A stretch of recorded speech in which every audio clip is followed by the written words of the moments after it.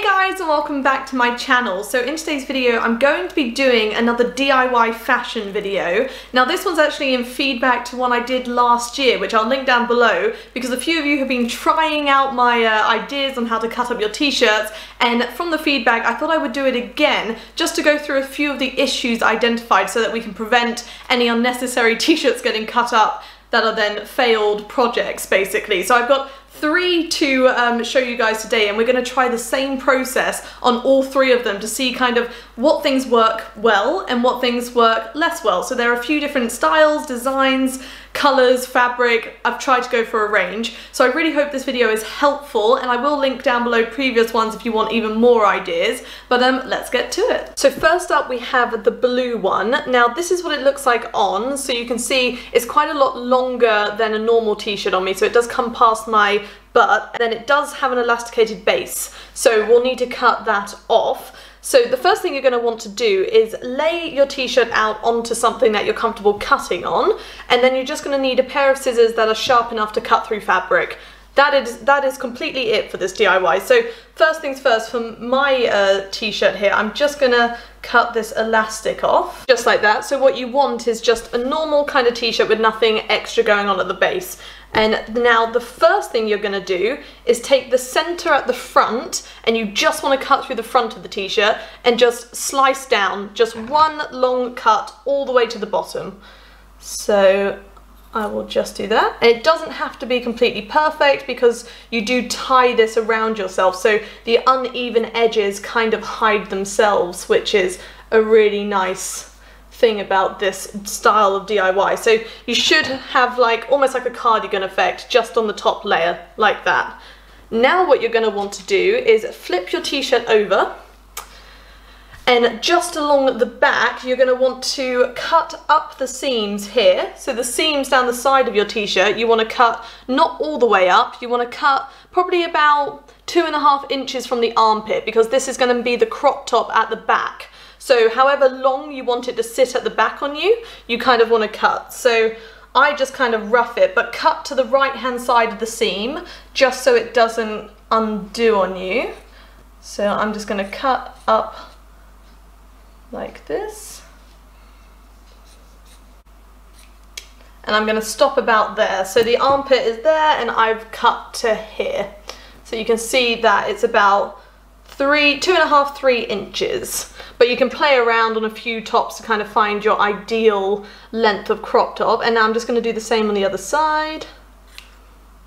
Now you want to join up your two slits. So you want to cut that panel off the back. So just cut completely across. You can do this more accurately if you would prefer, or like I do and just kind of rough it.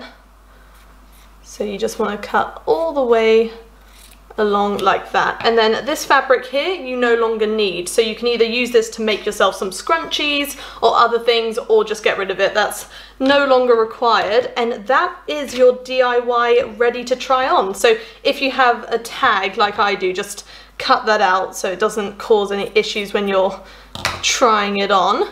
So when you put this on, you're gonna basically wrap it around yourself like that, and you'll have a very cute little tie top. This is how it looks like on, and as you can see I haven't crisscrossed it. I've actually just tied it in the front, which still makes a really cute crop top, and if you're happy with this then fabulous. But I'll show you now, there's not actually enough fabric, I'd say, to comfortably be able to wrap it around, and that's on me, and I do have, you know, a smaller waist. So this was a long top, so you can see here the two bits there, and they do touch at the back, but it's just not enough to kind of tie in a comfortable knot or bow, in my opinion. So I'm going to come up with an idea on how you can extend these if you want that wraparound style. Otherwise just tie it in the center there like I had at the start, and it makes a really cute top.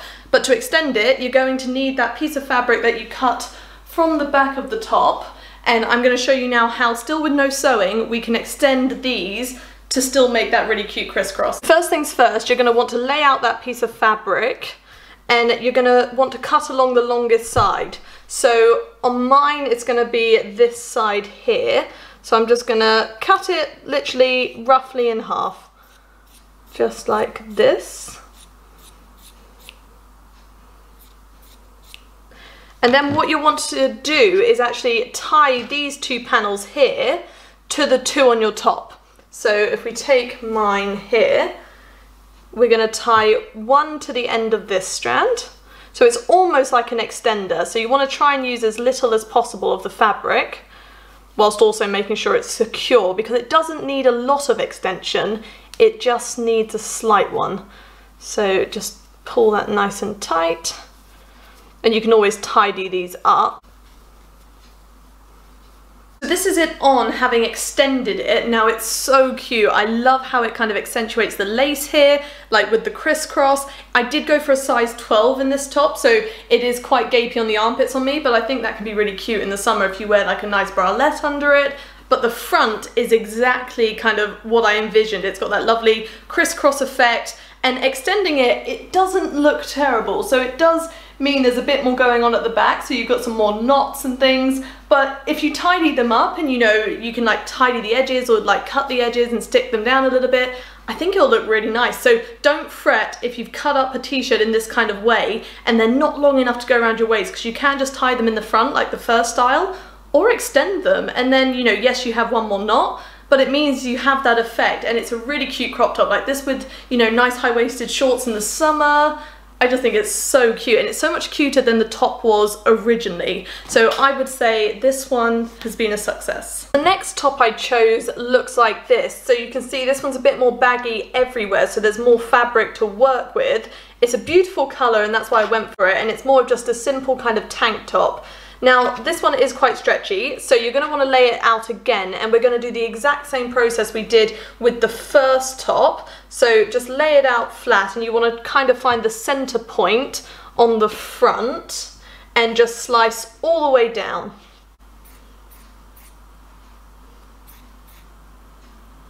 You should have something like this now, just on the front. Then you're going to want to flip it over and cut either side up the seams, and again you want to just turn that back into a crop top. So halfway down the top, or however short you want it, just cut across. You should have something left that looks like this. So what you want to do is keep that scrap fabric, because it might come in useful to extend the straps like the first way we showed, but I'm also going to try this one on and see if it's just stretchy enough, which actually I don't think it will be, but I'll show you an alternative method. If you don't want to have the knots, you can incorporate things like ribbon or elastic to actually make the back of it look a bit neater or a little bit different, but still get that crisscross effect at the front. So this is what this one looks on, and actually this one did have enough fabric, so I didn't think it would, but because it's a lot stretchier, it just went round and I could tie it quite comfortably. So this isn't too tight, so it does just completely depend on your fabric type. However, I'm not sure I like the front of this one as much as the blue one, because it is just like tank top straps. So I thought I'd show you another way you can kind of jazz it up and make it kind of a bit different of a crop top. So you can see here that the raw edges I've just kind of folded under. You can either tuck them into your bra or bikini, or you can actually finish them off if they're looking a little bit lumpy. But now you want to take from your offcut, just take a tiny piece of fabric, literally this sort of size, and I just thought this style of top would look really cute with like the straps kind of pinched. So I'm just going to do this like that. So you can see there how it kind of completely changes the style of the top, and it just gives it a new kind of dimension and just a different style. And it's so easy to do, and if you don't have any offcuts, say you've extended the top, just a little elastic or just a stitch will hold really. You just want to tie a double knot round it like this. So let me just do this side. And I just kind of tuck the straps in. So you can see it now just draws it in there, and it just gives a kind of completely different neckline. So they look, it's the exact same process on all these tops, but you cannot guarantee how it's going to look, because every fabric type, every shape of top looks completely different, but honestly, I love them all. So this one, I think I'll wear a lot. You can see it's gorgeous from the back, and then the front now just has its own kind of style. So pinching the straps like this, I think, is a really cute way of kind of altering the straps a little bit. So no, I love this one. So the final top I'm going to do this to is this lovely kind of stripy one. So as you can see, it's quite a loose fit all over. Now the key thing about this top is it's not got any stretch to it. Now, having done the first two tops, I think without the stretch, this isn't going to fit around my waist, but you can do the first option where you just tie it in the front, so I'll show you how that looks, and then we can try and figure out a way of making this into a crisscross top without it being stretchy using the materials we've got. So first things first, you're going to want to cut down the front and then do the same thing that we've been doing to the back to kind of get those two straps. So let's do that now. You should have something like this left over. So this one I just need to clean up the seams a little bit. And you want to cut out any of those labels that are sticking out just to ensure you've got a tidy thing to work with. So I'm going to throw this one on and see how little these go around me, and then we can go from there. So you want to keep the offcut handy. So miraculously, even with no stretch to the fabric, this one's one of the easiest fits. So it just goes to show it's complete trial and error. So I don't even need to extend this one. I think it looks great from the front. The straps were adjustable. From the back it fits, and it just ties.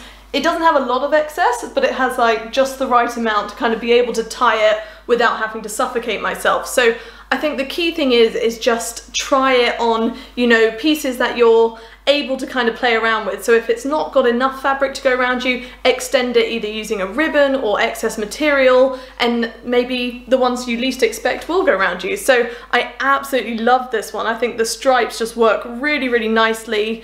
So I just need to tuck in the corners there. And I just think it looks like it was made to be like this. Like compared to how it looked on me before, I think this is a result. Like this in the summer with just like denim shorts.